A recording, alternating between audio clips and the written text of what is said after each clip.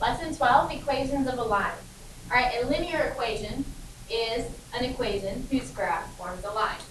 Okay, so we're going to be dealing with linear equations in the next several lessons. A linear equation typically has an x and a y value. It's an equation whose graph is a line.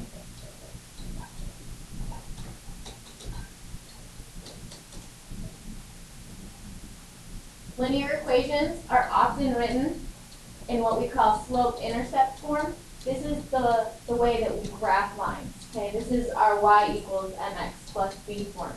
Okay, that is called slope-intercept form. And it's called slope-intercept form because it represents, first of all, the slope of the line, which is represented by the letter m.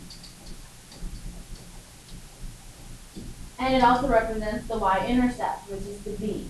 All right, the y-intercept is the place where the line crosses the y-axis. Okay.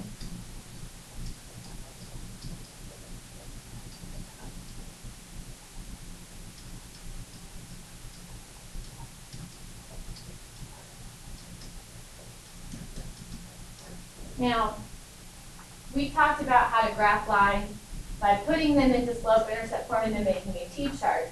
And today we're going to be looking at slopes of lines and graphing lines when we're just given the equation of the line, and we're also going to look at when we're given the line, making an equation from that line.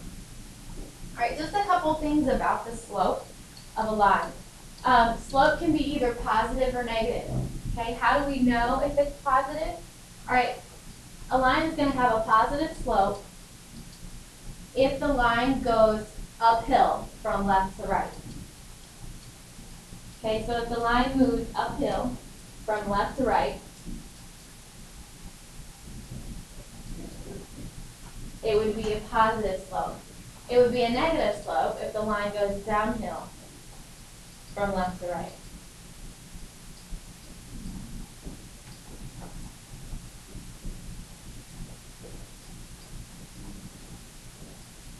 All right, so if the line goes uphill, left to right, it's a positive slope. If the line goes downhill, left to right, it's a negative slope. Okay, and we know slope to be rise over run. Okay, we can also call it the change in the y over change in x. That little triangle, that's a delta, Greek letter delta, represents change in it. All right, so slope can also be rise over run or change in y over change in x.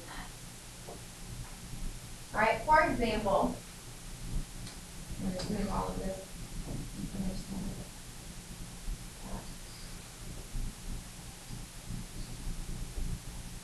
All right, if we have the equation y equals negative 2/3 x plus 2. All right, we want to, in looking at this line, we want to determine the y-intercept, we want to determine the slope, and we want to determine if the slope is negative or positive. Okay, so first of all, going back to this equation, y equals mx plus b. The b value is the y-intercept. So in looking at the equation down below, the 2 is in the place of the b, so the place in which the line crosses the y-axis is at positive 2. Again, if we look at the equation given above, m represents the slope. In this case, 2/3 is in the place of the slope. And we can determine if the slope is positive or negative. Obviously, it's given to us as a negative value, okay, which means that when we graph our line is moving downhill from left to right. So it's going to look something like that once it's graphed, with the y-intercept being the positive 2, and it's going downhill from left to right.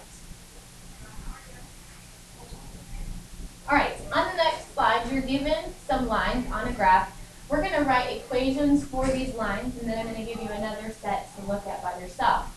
All right, the first one, let's look at line A. Line A goes here straight down. Now, if a line goes straight down through the x-axis, there is no y equals. It doesn't cross anywhere on the intercept. Okay? So, in this case, line A is represented by x equals. Well, where is it on the x-axis? It goes through x is equal to -3, and so that is it for our equation of our line, x equals -3.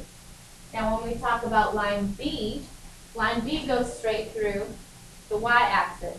It doesn't cross because there is no slope, there's no x value given. So in our equation for line B, y equals, well, it goes through -4 on that line, so it would be at -4 on the y-axis. So B is equal to y equals -4.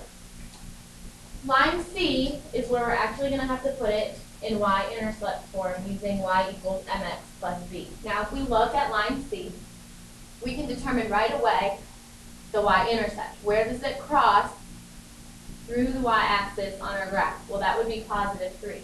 So in place of b, we have +3. Now we need to determine slope. Keep in mind slope is rise over run. When you're choosing slope, or when you're determining slope, you want to pick 2 points on the graph at which it intersects completely. I'm going to pick the y-intercept because that's easiest, and I'm also going to go up here to 0.34 because it crosses nice and evenly there. Okay, so we're going from this point to this point. What is the change in y? Well, it just went up 1. Okay, so our change in rise is 1. Our change in run from 0 on the x-axis over to where this is on 3, that would be 1, 2, 3, so it ran 3 places. So our slope is 1/3. The final thing that we need to determine is the slope negative or is the slope positive? If we go back to our previous slide, okay, here's how we can determine if our slope is positive or negative. If it's positive, the line moves uphill from left to right. If it's negative, the line moves downhill from left to right. This line is moving uphill from left to right, therefore it has a positive slope. Plug in our y and our x, and that is the equation of the line for line C. Y equals 1/3 x plus 3.